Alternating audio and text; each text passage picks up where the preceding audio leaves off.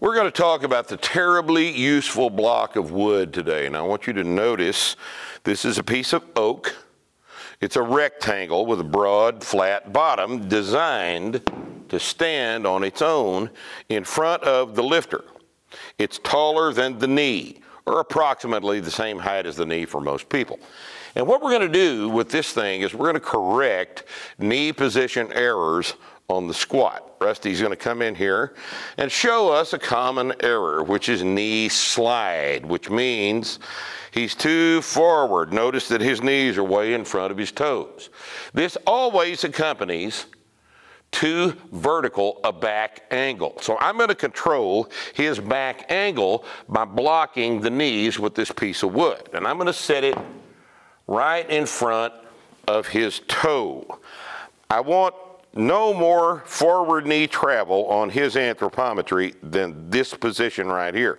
And you'll notice that I have moved the block to where most of it is on the outside so that if he lets his knees cave in, he'll miss the block altogether. I'm going to tell him to touch the block with his knees, but don't knock it over. This thing can't be knocked over with too much forward knee travel.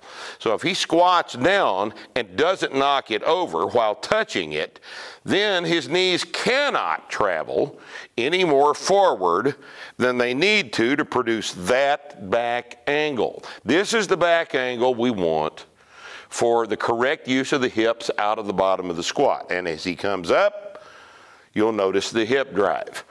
You can't do that if your knees are too far forward. The knee block provided by the terribly useful block of wood reinforces the correct back angle. Do it again. Touch the board, don't knock it over, and then come up out of the bottom. And this thing can correct in just a couple of minutes a terribly embedded problem. It's a very, very useful tool. You should get one for your gym. Hope this helps.